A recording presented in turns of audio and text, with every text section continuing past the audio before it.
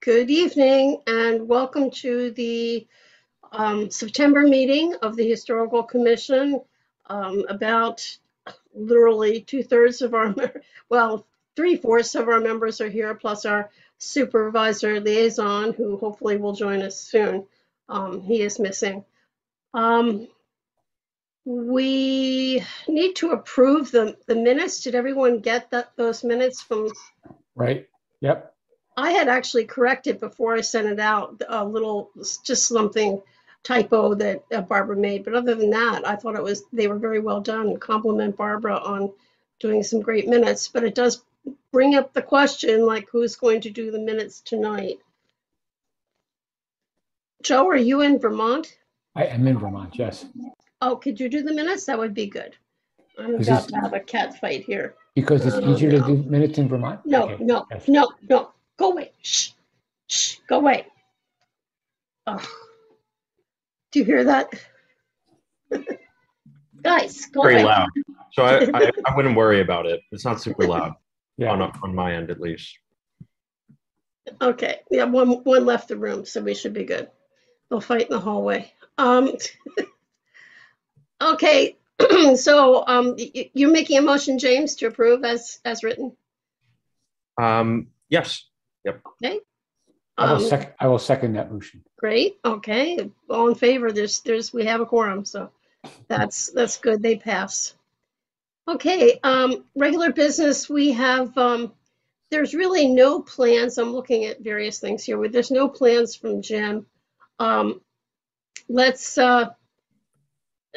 I've received, but I did notice that there is a zoning hearing board meeting sign on a 19th century house on Sandy Run Road. So presume, and it says that they're planning a 4-unit development. The house sits very close to the road, so I gather that means the house is planned to be removed if they're going to be sticking at least 2 large joined units and make 4 units out of that lot. And I don't know what the rest of the neighborhood would feel about that, but it's just something that's going to be happening more and more often in our townships. So I will pen an email to Jim Majewski about it and to see whether we should make a comment. I know that the house on Sandy Run is definitely on our list of houses built before 1890. So as to when exactly it was built, I'm not certain at this point in time, but I'm sure it's before 1890. And I don't know what the current Board of Supervisors feels about Victorians being removed. I had a question about that. Did it say anything about demolition, or was it? It's just a sign about the development. I haven't seen the plans at all. Okay. So that's a very valid question. I just looking at it's a very narrow lot that goes all the way through to the other road that is the road that borders the golf course. So I would expect that if it's going to be 4 units, it's going to be very difficult to keep that house. But who knows? I might be pleasantly surprised. And an existing front on Sandy Run Road could never be duplicated because the setbacks today would force a new building to be built further back. So you might be right. They might be saving it. Let's hope so. But at this point in time, I don't know. So you said you're gonna pen a note to Jim just regarding making him aware of the age and significance of the house. Yes, or at least voice the fact that so the supervisor, our whole purpose is to educate our Board of Supervisors so that they should be aware that it is a 19th century house. Okay. And then make appropriate decisions. Okay, looking at the rest of the agenda from this meeting, Slate Hill Cemetery is ongoing, Octagonal Schoolhouse. I know Barbara has been discussing with the Wiener family, but I don't know anything else. I know tonight might be a difficulty for her if she's got CCD, or she just might have something else going on. Local history, I really could use some suggestions for the webpage because I'm sort of mentally out of sync with it right now because I'm dealing with a lot of speaking engagements, which are a good thing, of course, but and they're even out of the county. So I'm not really focusing too much on doing that. So if anyone has a suggestion, I can certainly do some research and pull some things, but I just need some, like, direct me, give me a focus to go forward. For which website? This is the Facebook page. Oh, for the Facebook page. Okay, right. Yeah, which I'm still managing. I just noticed the other day that we've had another like 25 hits on it. So I know kids going back to school, they're starting to think again. And I still have not put up the slides that I created last year for the history of the township. So I have to figure out either we redo those and make a presentation out of them and put that up on the site, or I start doing what I did with the Civil War soldiers, like putting in 3 or 4 and commenting on them, and then continue the 3 or 4 new ones and comment on them. I could do that as well. I don't know which you would think would be better. I think, we had talked about having you do a webinar, right? Yeah. Where you would just do the presentation of them. We could record that, and then I think we can make that available. Yeah. You mean on the township site or on the Facebook page? On the Facebook page. Okay. Yeah. James, I don't know if you know, I know we can get onto Zoom and we can record the webinar. But if we recorded it, could we upload it? Like, how would we make it available on the Facebook page? Because where would we host a recording? Yeah, I don't know. I mean, well, that web page would host quite a bit. I mean, it does take, I noticed it takes certainly pictures, docs. It probably would take a small video, but I don't know how long it would. Yeah. And we could do we have the Google Drive. We could always do it there. You're right. You could put it there. Yeah, but then that would be difficult for Jim because, well, we could create a new folder that would link to the public that they could see on the web. Yeah, we could do. You can post a video to Facebook. Okay. That's possible. You can also upload to the township's. You can also upload to the township's YouTube page and link. Oh, right. Yes, you could do that. At YouTube or post it anywhere. Okay. My voice is considerably better, so that is a good thing. And so the presentation is on the history of Lower Makefield Township. Well, it starts with Native Americans in the township and talks about the changes made by the confrontation with the first Dutch and Swedish settlers coming up the river, and how it changes the dynamic of the indigenous people's tribal customs. Right. Because now they're trading with settlers to give them something they want, namely furs, for something that the natives wanted, which was mainly metal and weapons and alcohol. So unfortunately, once contact is made, their own tribal structure starts to deteriorate even further, just by nature of human nature. Yeah. So that I bring up, and then I also talk about how they fish the shad and the eels and what they hunted in the woods and what kind of houses. And, I did a sort of Lenape typical layout, taking stuff from Churchville and some other centers that have lots of cool information and actual recreations up. So I just created slides with those. Took a lot of stuff out of Penn archaeology and temple archaeology about the Scudder's Falls. And that's about it. And then immediately start talking about the first forts down near Morrisville on the river. And then again, go back to William Penn and Penn coming and actual real settlers coming up in the early 1680s. So just it very quickly switches to that. But I thought kids should know something about the indigenous peoples, and often what they're told is not quite correct. So I thought I'd try my hand at it and see what happened. And they seem to really, I mean, they love that part because there's really good drawings out there on the internet showing shad fishing, showing the drying of the fish, and the underground reservoirs for food and how they shared the longhouse and all that stuff. So why not just take it? I actually started as an anthropologist at Penn way back when, James, but switched to history later and then colonial history when I came back after having a bunch of kids. So yeah, so I never, but those things, I love anthropology and I love that kind of relationship with human beings and how you can see the same things happening in other indigenous cultures around the world. And they pretty much do the same thing. It's really kind of neat. So anyway, all right, well, so I'll work on that too. What else do we have on? And now it's Joe's presentation. So what would you want to do? I mean, is it a half an hour presentation? Is it? If you mean for the Keystone? Oh, you mean for me? Yeah, probably half an hour.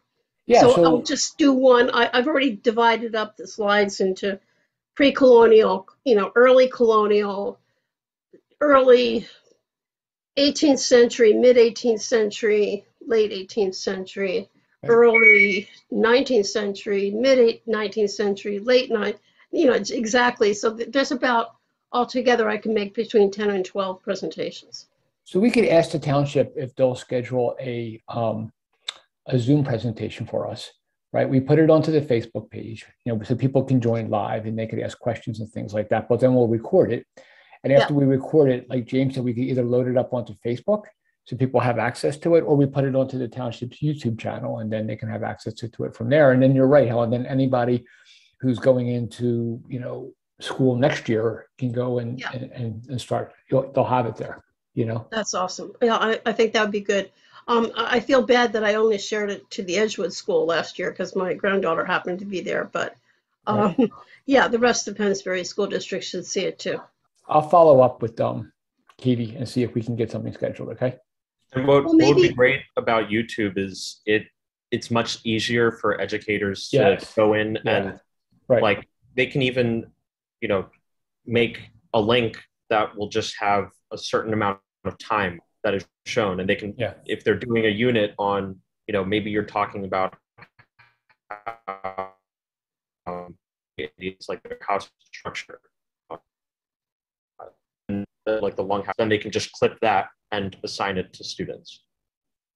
Yeah, that's a good suggestion. And I geared it to basically fourth graders because in most of the public schools, Pennsylvania public schools, fourth grade is where they learn local history. So okay. So, all right, I'll follow up to get that set up, and then we can go forward. Okay. Okay, so now it's Joe's presentation. Want to see my presentation? Well, you have something about Keystone. I do. I will. I thought you I'm said going to share my going... screen. Let me just share my screen here. Can you share your screen? Mm-hmm. And I can do this. Can you see that? Yeah, we can see it. It's great. Okay, good. So let's go through a few slides on the Keystone Grant. So just kind of an overview at first, right? So the grants are really meant to help preserve Pennsylvania's historic resources. I say help because you'll see that they require matching funds, and they are targeted more towards the historic resource than other resources. There's two project categories. There are construction grants, and the construction grants, and I'm going to go through examples of projects here. But they are anywhere from $5,000 to $100,000 match, right? So they require a 50-50 catch match. So the projects themselves have to be between $10,000 and $200,000. But there's also planning grants, and the planning grants are interested, especially based on some of the things that Helen's been talking about around how we handle certain neighborhoods like Westover.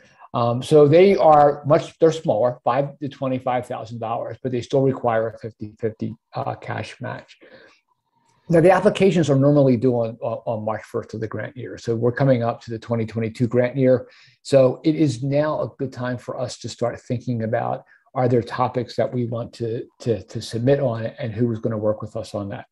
So eligibility requirements, there's two things that are required. So first of all, the organization needs to be a nonprofit organization or a public agency, and has to be supporting a publicly accessible historic property. It could be the local government. So Lower Makefield Township, as a municipality, can actually apply to Keystone grants. And when I've looked at the types of grants that have been issued, actually most of them have been issued to municipalities. It can't be a for-profit company, and it cannot be an individual. But then the property, if it is about a property, right? The property must be listed in or eligible for the National Register of Historic Places. Again, there are some that in Lower Makefield that are already listed in. There's probably a lot more that are eligible for. If we don't have an eligibility certificate from the state within the last 5 years, we have to apply for one, and that takes about 30 days. So again, if we're going to apply for a Keystone grant, we've got to start planning it, because we might need to get eligibility certificates renewed.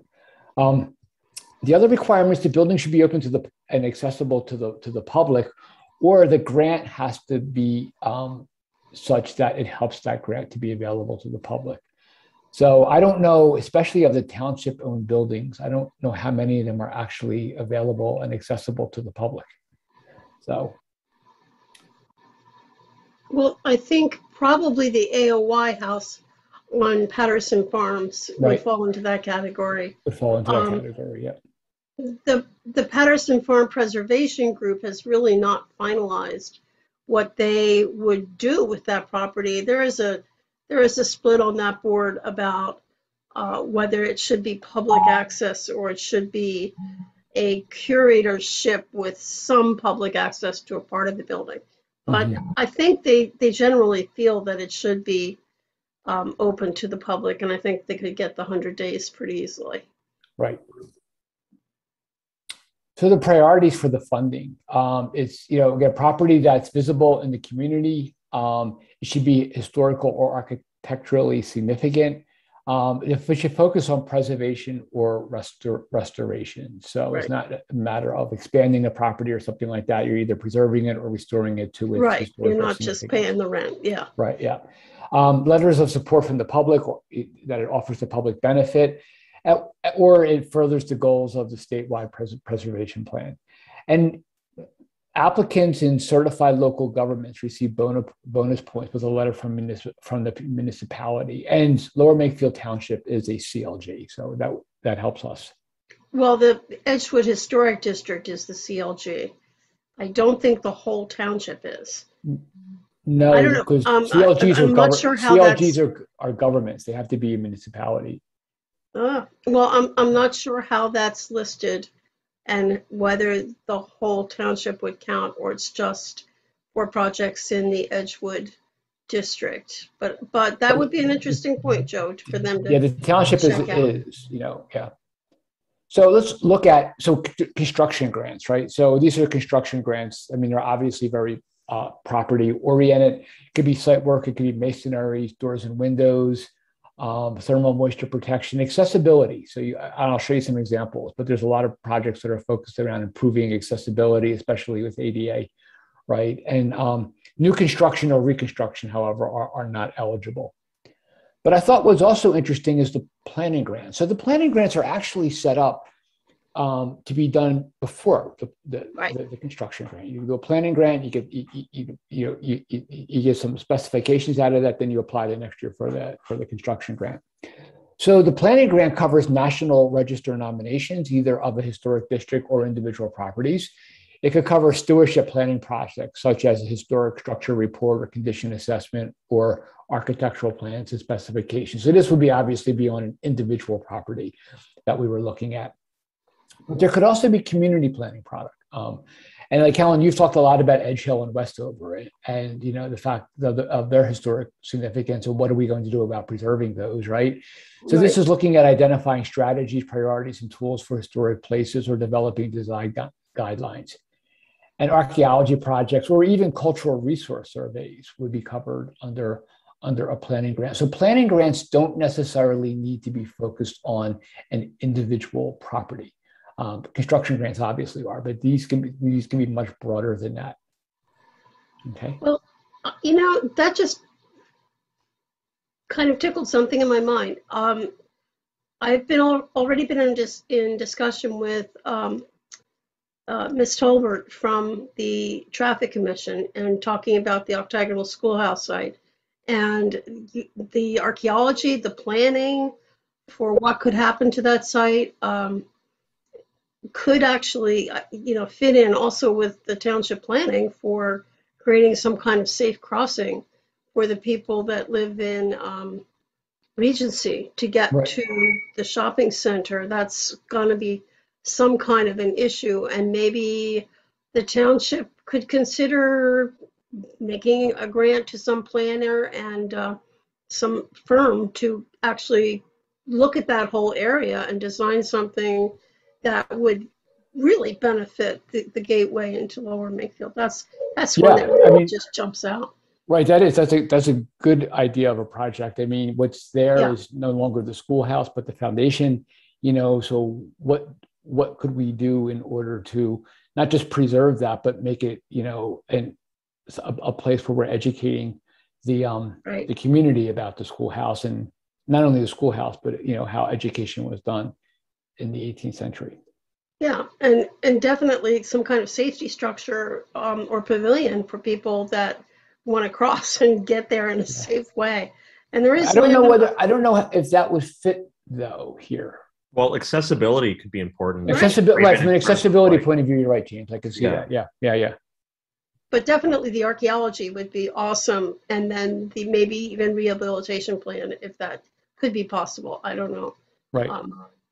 Right. Yeah. Well, and making it publicly accessible with maybe providing money for like a plaque or some sort of like thing where we can put a picture of what it used to look like there, and having it be a bit more outward facing than it is now, obviously. Well, whatever the planners come up with, I think that would be the top thing. And safety is always going to be a huge issue with that particular corner. But interesting. I think it really is a site that could be of certainly of statewide importance because of the early date of the Abolitionist Society meeting at that schoolhouse, and the fact that it is the earliest example of an octagonal schoolhouse. So architecturally significant as well. I think that fits the bill because didn't you say something there was like furthering the goals of the state? Yeah, we have to. I didn't have a chance. I mean, I have the plan downloaded, but you're right. And that is one of the pieces of the one of the cornerstones of the plan, is to look at for underrepresented communities, and how they're being portrayed and their history, local history. So yeah, that could be also put into here. So hold on to that thought, because I have some questions at the end that go through that. So the planning grants are interesting. I mean, there's, I think, a lot of things that we can do with them. A lot of things that we've discussed here as a commission, can kind of fit into that. So we would need to work with a design professional or contractor or planner, as you said, Helen. The project would require professional oversight. We would need to be working with someone who would be able to give us a quote on that, and then we need to be able to get, half the money from the township or some other resource. I just brought up here a few examples, and I can give you this, the website. Unfortunately, they stopped listing them around 2015, right? But I went back and started looking at what were some examples of awarded grants, and you can see, here the first two were two municipalities. One was to actually install an air conditioning unit, and they argued that that would improve the year-round viability and continued use of a historic property because it would have proper cooling. There's a number of grants that were given on accessibility for meeting ADA requirements. This one was actually used for looking at windows in a house and restoring the windows. And this third one down here was looking at pretty much redoing most of a structure, and the structure was going to be used by the Crawford County Historical Society. So it kind of gives you an idea of the types of things that they've approved in the past, and there's a lot more of these. Yeah. So for us, one of the things that, I asked is which, if we wanted to look at construction grants, which township-owned buildings are or could be National Register eligible or are already part of the Edgewood Historic District. I remember one of the buildings, James, that I think the special committee was looking at up by the shopping center, by the Giant Shopping Center, is already in the Edgewood Historic District. So it would be eligible, for a grant. Are the buildings open to the public, or would we plan to open them to the public? Do they meet the priorities? Which organization can provide matching funds and submit it? Would the township do it? Are there other nonprofits, 501c3s? You mentioned the Friends of Patterson Farm is. Do we know what's going on with the Historical Society yet? Is that going to still be a viable entity? No, I've got to get myself together and call that woman. Yeah. That is a big priority, to get the other 501c3 up and operating. If the township is not going to work with Patterson Farm Preservation, then we need to have one that they can work with. But Patterson Farm is their own 501c3, right? Yeah, or we start a new one. Basically, there's the Prickett Preserve could have one. The house you're talking about is the Hoff House. Unfortunately, Joe, it has been so modified, I doubt it would ever be eligible for National Register. Right now, it's contributing in the district, and it is cited as a historic house. But in the rebuilding of it, first of all, they took off half of the wooden structure, which had been done in the 19th century. And then the decision was made not to rebuild the porch where it should be, which would be on the street front, and put an opening in the gable end of that house. Right. So unless we decide to take off that kind of monstrosity on the end and actually reopen the porch to the street, and probably a back porch as well to the shopping center, I don't know what else you could really do. No, I mean, it's a contributing structure to the district, so that makes it eligible already. My question simply, though, you're right. So is it open to the public? Eligible to do that, but I doubt we could get a whole bunch of township support for that. But it might happen. Who knows? Definitely, the Patterson Farm was already deemed eligible for the National Register. We may have to renew that. Milner and Associates did it when the bypass exit from then 95 was constructed, and because it was taking part of that land, they had to do an assessment, and they deemed it eligible. So we have a really bona fide for any structure on the Patterson Farm is eligible. The golf course house was cited as potential on the 1980 windshield survey by the Heritage Conservancy. So I think with the new connections we found with the Slack family, and one of the Slacks probably within part of the rowing party that took Washington across the river, I think we would have a pretty good shot at getting that one in based on that kind of relationship. It certainly was there during the American Revolution, and someone who lived in that house contributed to that momentous crossing.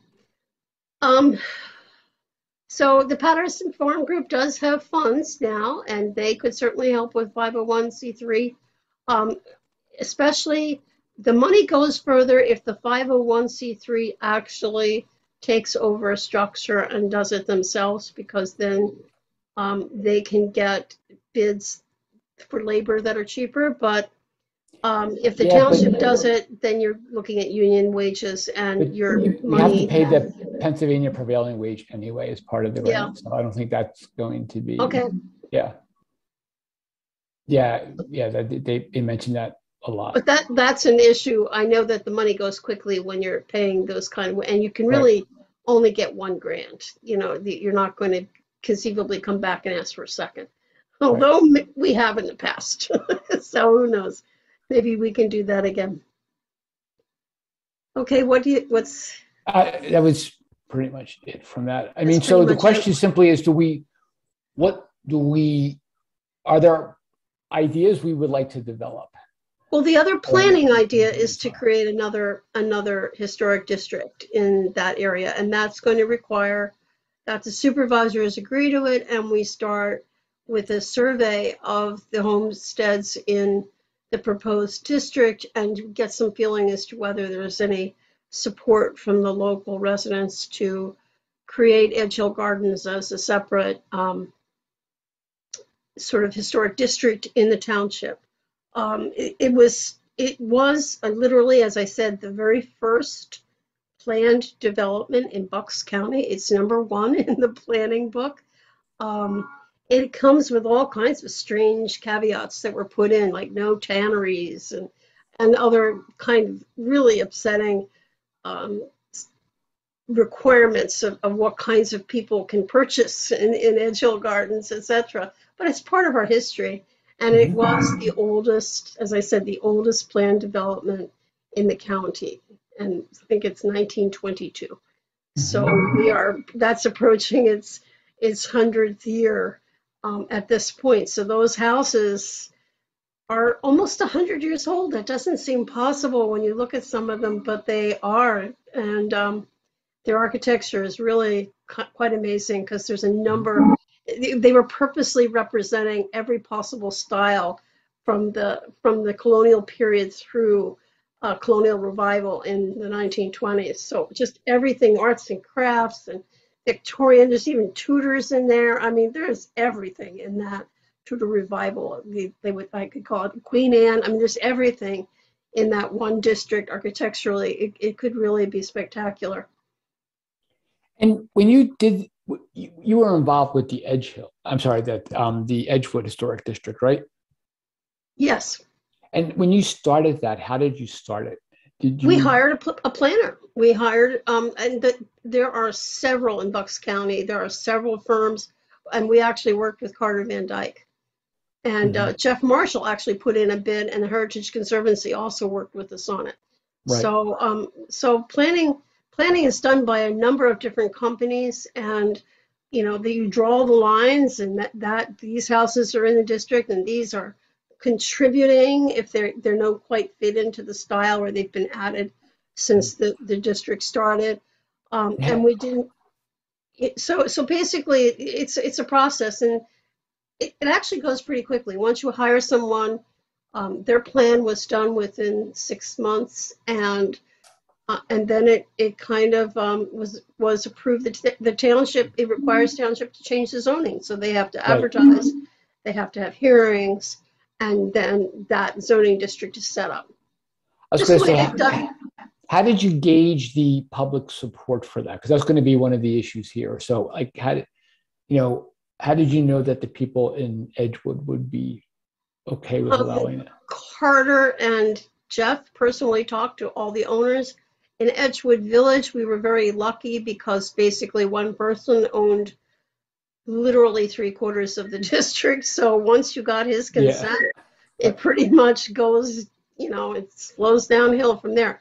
And there were certainly benefits within that zoning for the people that were basically involved in it, because putting that historic zoning implies some onus on the people living there. Exactly. So you have to immediately build into your district something that's going to incentivize people to want to do it. So it could come with anything from tax breaks to some kind of honorarium with the house in that district, some special plaques, some special flags, something. whatever, to make it obvious that they are within a special district, and hopefully improves their property values. Right. Yeah. I mean, I'm sure you go by it too. I mean, they have their own, signs, hanging out, for Edge Hill Gardens and things like that. So they do maintain that, this kind of separate entity when you drive by it. We did try it before, as I said. This is not the first time this has been raised, but that was back in the 1990s. And we did a more ambitious, instead of just doing that area, we did a more ambitious historic houses all over the township. And that was probably a mistake. Yeah. It would have been better to just do that section where there was a really, really strong support for that happening to that area, because it's so close to the borough of Morrisville. It would definitely improve, I think, the importance of that district. Right. So we have that as one topic. We have the orthogonal schoolhouse as a second topic. Are there other topics to think about? James, are there any topics from what you see in the special committee? To apply for grants? Yeah, I think the ad hoc committee is probably going to be coming up with some suggestions, particularly about the buildings on the Patterson Farm, and also, there's also that golf course house that is steadily deteriorating and could certainly use some TLC. So add that in, Joe, the Slack House.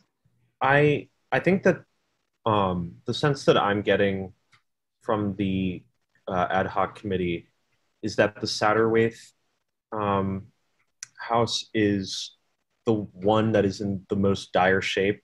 Right. And I think, honestly, I think the $100,000 maximum might be a little low to do the work that needs to be done. Remember, it's $200,000 project then. $100,000. Oh, okay. I wasn't sure if that was like the total price of the project. Okay, that might be a bit more reasonable. Right. But right. The only issue that I can think with that is like accessibility, because I'm not sure, like if the township's going to put all that money in to do something with that, like honestly, there's just no plan on what to do after with the property right now. So I don't know if committing to making it publicly accessible or whatever that means, or putting it on the historic registry, are things that the committee are like ready to commit to now. But this is definitely something I'll bring up. We have another meeting next week. So okay. This commission did run the restoration of the Tomlinson store when the township owned that. And we actually did hire contractors and supervise removal of 19th century stuff that had been done inside the house, and then restoration. It got a new shake roof, and then the whole thing, all the wood, exterior wood was scrape painted, and then all the windows were redone. I mean, all of that was done by this commission. We would have to be a lot bigger in order to get that kind of thing done today. But a 501c3, as I said, I think can stretch, especially if they have volunteers that are capable of doing supervised reconstruction. That might be a much better way to go for the township. But that's my opinion. But ultimate use, yeah, if we're taking that kind of money, that came up when we got the funds in 2004 to put a new roof on that structure and put gutters and downspouts and redo the front porch, that it would be open. And then the township kind of reneged on that. So that is a problem. And the problem with the house is that even though it is already handicapped accessible, in the rear part of the house, you could literally roll right in a wheelchair. The problem is that the rooms are not laid out in such a way as to be useful for much other than big meetings in 2 rooms. And there's a really steep staircase. The second floor wouldn't be utilized. The third floor wouldn't be utilized unless there's some kind of curator living there, which then impinges on their enjoyment of a house. So I don't know how that could be separated, divided. And again, bathrooms are a huge issue in that house. Mm-hmm. Yeah, there's a lot to be done, and it's, yeah, exactly like you said, the house is divided in a very strange way. Yes. And I guess the one thing, like the having something like a historic designation for that building, it wouldn't prevent, redoing the inside of the house at all, to maybe like knocking down some of those internal walls to open it up a little bit. But I don't know. It's a tough puzzle. Yeah, most of them are structural. Most of them are Yeah. actually stone or structural walls, so it would be really difficult. However, the front 2 rooms and the pocket, there's a pocket door in between the other 2 big rooms. That house was known as the wedding house because so many weddings were held there.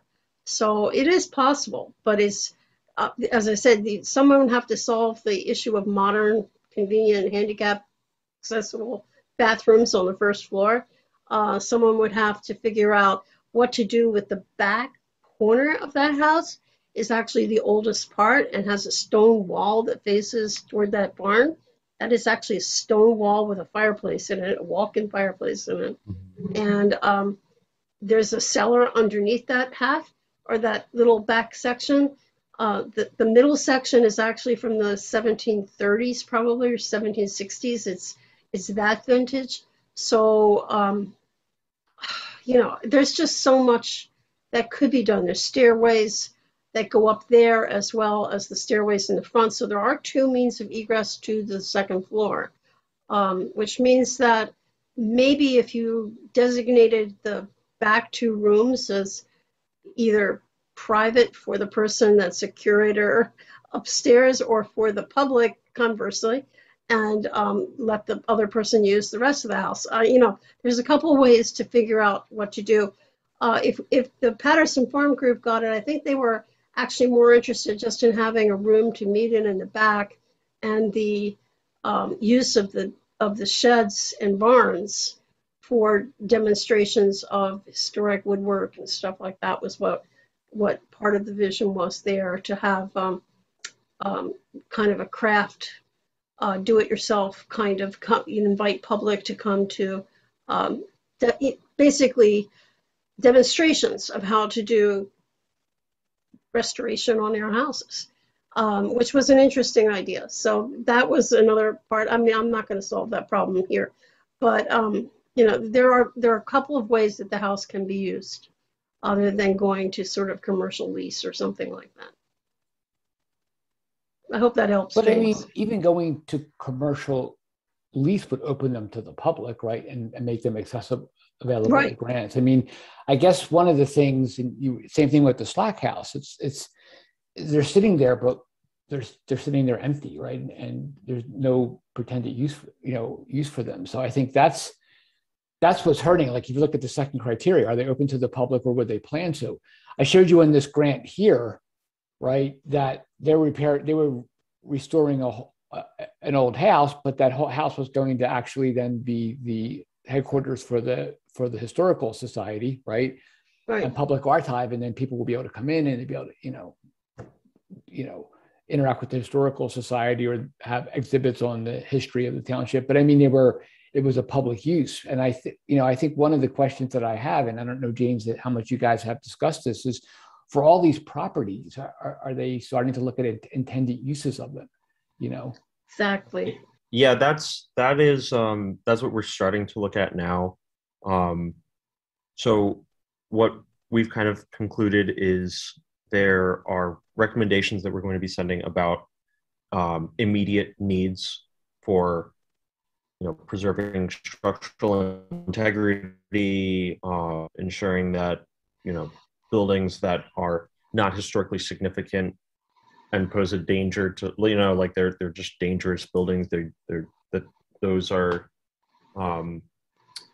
not being prioritized, right? But that preserving the historic buildings are.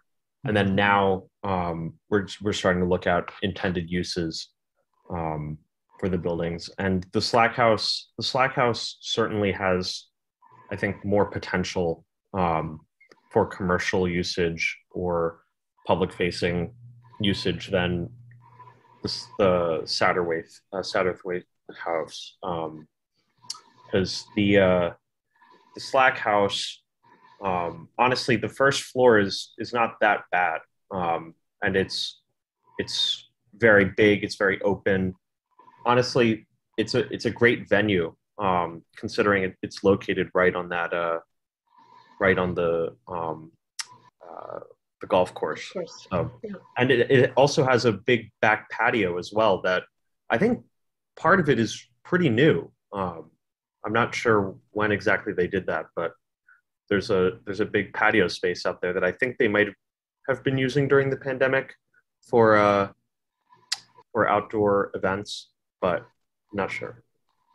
That house was the millionaire's house where it had a fly-in, kind of was known as the Playboy Club of Lower Makefield Township back in the 50s and 60s. That it has a beautiful retro 1950s kitchen, complete with a indoor grill and an overhead metal hood. It's unbelievable. It had some of the best materials put in the 50s, and some of that should definitely stay as part of the history of the house. That said, we have often discussed in this commission that would make the perfect bed and breakfast or tea house or something that doesn't conflict with the golf course use. So we're trying to think of things that could be used.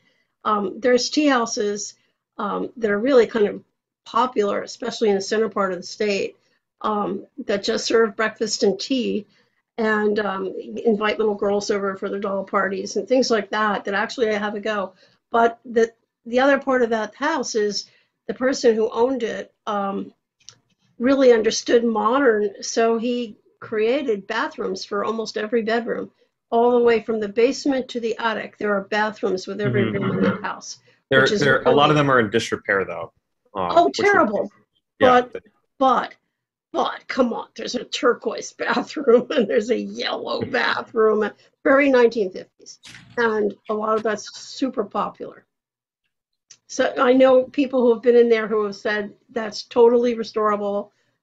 It would be, if you actually sold fixtures from that, it would be snapped up, but just leave them, we could definitely restore so much of them. It has one of those bathrooms had the faucet that actually the water comes out and folds down over the front with the top. It's unbelievable, really lovely. But you're right. I mean, it would require some maintenance from, but again, that I see that as a curator. Somebody who's a curator could live in the top story of that and create a fabulous bed and breakfast. Anyway, that's my opinion. Well, I couldn't talk anybody into it, but maybe somebody else can.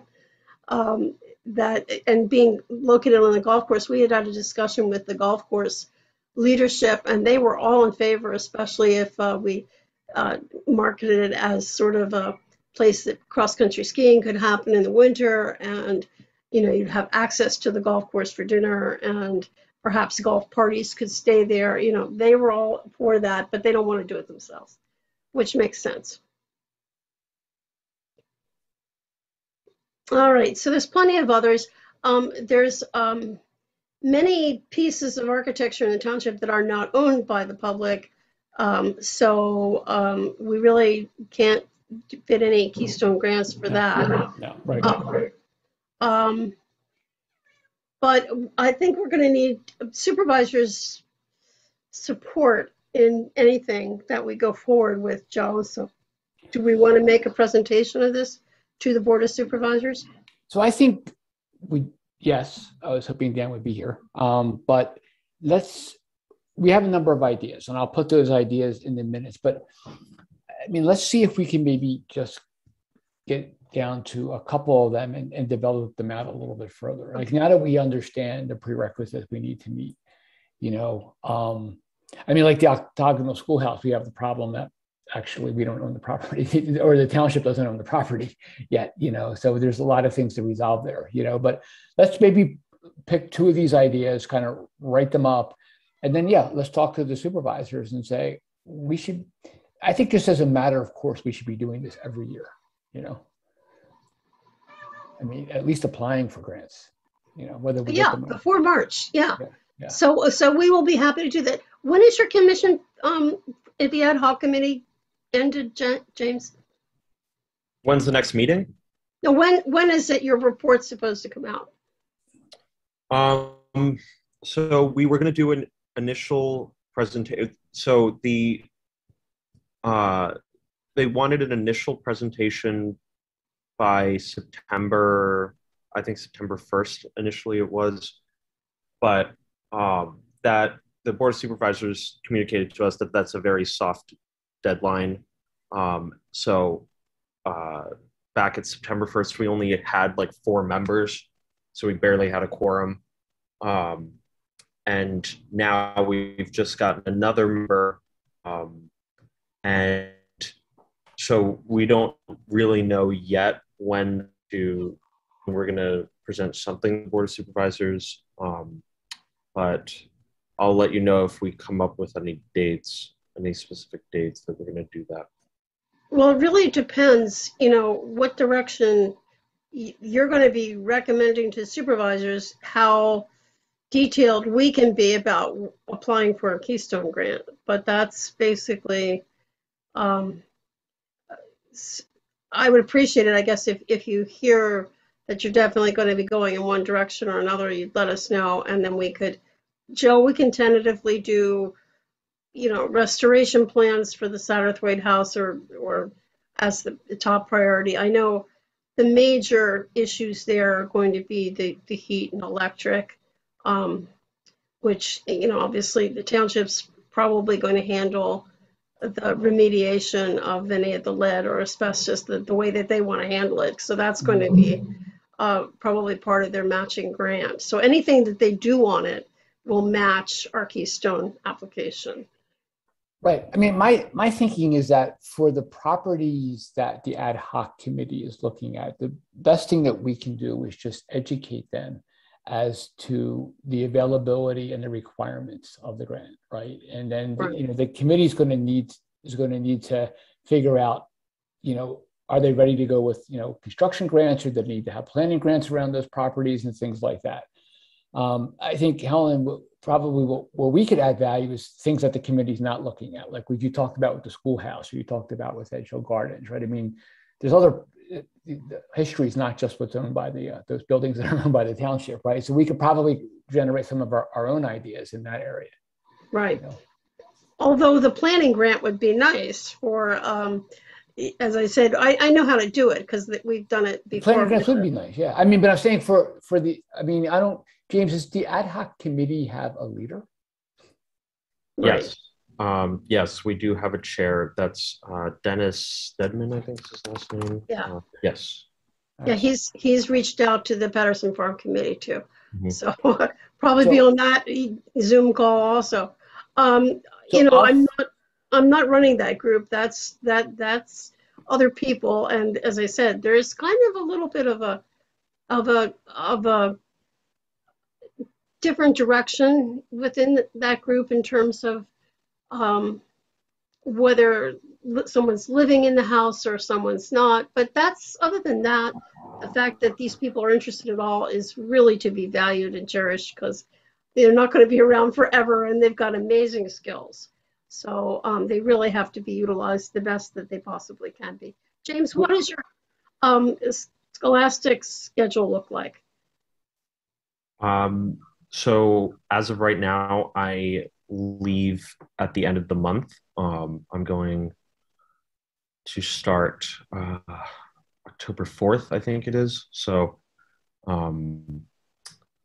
but I will have will be able available at this time, at night, for anything. If you're willing to still do virtual meetings, or I was talking to Joe a little bit about this, but I'm going to email the township and see what they're able to work out, because I am still resident in the township. But yeah, so I'll be sending them an email, and I'll let you know when they follow up on that. Okay, that's good. And again, Joe, we got to get some more members. So that's, I think, moving on. So one last thing, James, I will send you this presentation, and you could share that with Dennis, and if he wants me to address them in terms of what kind of an introduction to the Keystone grants, I'd be happy to do that, right? And then, Joe, from my last application to the Keystone grant, I have all the history section and significance for the Satterthwaite House already done. Yeah, I've already made that application. They had no problem with that last time. Right. And then I think, Helen, you and I could look at these other ideas that you have, and put them together and approach the Board of Supervisors to see if they'd be willing to do that. Okay, sounds like a plan. Do we have any new business? We just discussed the Keystone Grant action, so we got that done. Do you have anything to report as a commissioner, Joe? As a commissioner? Yeah, something in history that you've noticed. No, because I haven't been there. So I come back October 1st. It looks beautiful in Vermont. I miss Snuggler's Notch. It really, when you put up that picture, it's like, oh, I know where that is. Fantastic. James, how about yourself? So you're leaving at the end of September? Yeah. Yes. Okay, and how far are you going? I'm going abroad. I'm going to Cambridge in the UK. Oh, that's awesome. Congratulations to you. You'll love it. I have friends in Norfolk if you need to go over there. Maybe. I've never been to, it's in Northern England, right? Yeah, it's just northeast of Cambridge. You can get there on the train. And this guy actually worked for Monty Python. So the large rabbit is in his yard. You should really, if you're going, I'll give you his email, and he's a really interesting person. Sure. The one place I do want to go at some point is to visit the small town of Yardley. That's the name. That's to the northwest. I actually went to Makefield 2 years ago and took the landscape looks exactly like here. It's phenomenally similar. But you have to go to Sutton Hoo, of course. Sutton Hoo is in Suffolk, which is due east, and the Viking stuff is so cool there. I mean, you're in archaeology too, so you enjoy that. Yeah, that's great. Yeah, maybe when visiting. I'm jealous. I miss it. I wish I was going, but you'll have a ball. It's wonderful. Thank you. Yeah, I'm very excited. Okay, I think that's pretty much it. If anybody has something else. I mean, the recruitment of new members. Since we're talking about all the James is going overseas, right? How have we posted? I'm trying to remember, Helen, did you post something on Facebook about? I was going to, but I decided not to at that point in time because I wasn't sure whether I was going to be doing the Historical Society stuff full time or not. So, and in the meantime, I've been hit with this stuff literally from my dissertation in 2008 that's come back to haunt me. So all of a sudden I'm giving presentations to high school students all over Berks County and Allentown Diocese. So that's interesting, but it is kind of pulling me in that direction too. I'll get back to it. I know I have to call Jennifer and get it set up and see what's happening to our historical society and get it reconstituted. I do have use of the chapel at Edgewood, which is a nice little place to meet. So it has a bathroom, it has a kitchen. It needs chairs, but it certainly could be set up for small public presentations. Other than, we could also do it at the township community center. So we could certainly set up some of those slideshows and invite the public. I do much better when there's feedback from people that are looking at my slides, and we could certainly tape that. And I think they have facilities to tape at the community center. Oh, so you're saying instead of just doing it from a Zoom perspective, actually have it in person? Why not? I mean, there are people now who are willing to come out. Right. I've kind of just made my peace with the whole COVID thing, and I'm happy to present. I'm more than 6 feet away from people, and I'm happy to do that. So at this point, I think that's probably the way we should go, Joe. But we can talk after. No, that's a good idea, because that's, when it comes to recruiting new members, they're the kind of events that we need, because we're going to get people out there that are interested in the history, and we're going to be able to talk to them a little bit about what we're doing and those types of things, right? I mean, you should have something on Facebook anyway if people are interested to contact you. I mean, it doesn't hurt to do that. No, this idea as many places as we can. In-person event, yeah. I would like to see young people involved. It always bothered me that the Historical Society was so old. Right. And then at the time, I was like the youngest person in it. So now I'm feeling really old. So we really do need to get younger people involved and have them get interested in history again. Yeah. Well, I mean, the younger people, I think you'll get through Facebook. Well, maybe not Facebook, but other social media, right? Well, even I'm very surprised by 15 and 16-year-olds who are really interested. No one has really told them about where they live and who was here, and they really seem to enjoy it. So why not? Right. Mm-hmm. Yeah, I think that's a great way to, like you were talking about, teaching students about how the Native Americans who lived here actually, like, what their lives were like. And I think that's a really appealing kind of thing, to take these concepts of history that are taught at school and really bring them down to, like, these people lived where your houses are right now, or the Revolutionary War was fought right here. Here's my cannonball. I actually have one. Yeah, the thing that was interesting when I talked a lot about Lake Afton and how Lake Afton was originally most likely an indigenous people's beaver hunting ground, where they actually created that lake, allowing the beavers to build the dam and then harvested the beavers. That's what you see all over the streams that lead down to the Delaware. And then later, the English come in and say, oh, look at this nice little pond. Let's just wall it in, and we can use it as a mill race, a mill pond for them, and put a mill just down below it, which is what happened in Yardley. That's how we got Lake Afton. So it is really, it's kind of neat to think about that.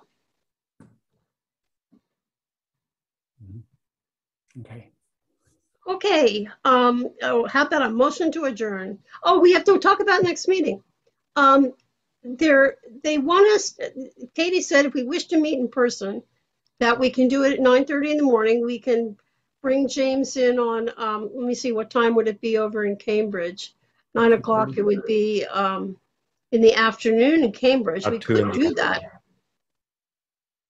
Mm-hmm. And have you call in. On a, say, a WhatsApp or something like that. Is that going to work for Barbara? Whatever would work. Well, you'd be there in phone, and then if someone wants to ask you a question, they could.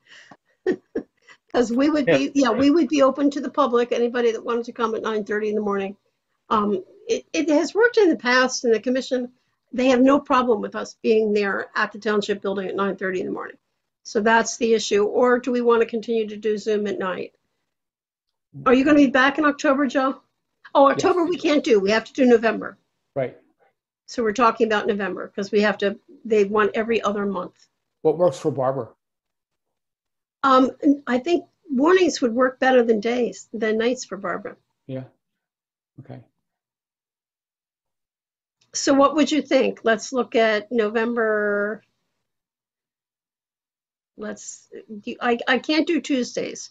That's my only problem. November 15th or November 22nd? November 22nd would be great, yeah. Okay, is that okay with you, James? It's probably the week of Thanksgiving. Are you coming home or not? I will not be home for Thanksgiving. my favorite holiday. But Oh, I will don't do have it. to check with my class schedule. I literally just got it today, so I haven't had time to put it in my calendar yet. But I think I should be fine. I don't think I have any classes at 2 o'clock. I might have one at 3, but Yeah. Oh, cool. Okay, so I think you're 5 hours ahead or yeah. 5 hours behind. Yeah. So yeah, that would probably work. Okay. Let's tentatively do Monday, November 22nd, and I'll tell Katie that, and we can get that sent over. I'll contact Barbara and ask her to send the official minutes, or I'll send them myself, or else, I mean, Katie's probably already seen them, but I'll get them to her. Okay, a motion to adjourn. I make a motion to adjourn. Second. Thank you, James, for coming. Good luck with that Hey. committee. Yeah, of course. Keep us informed. All right. Night, everyone. Take care. Thanks, everyone.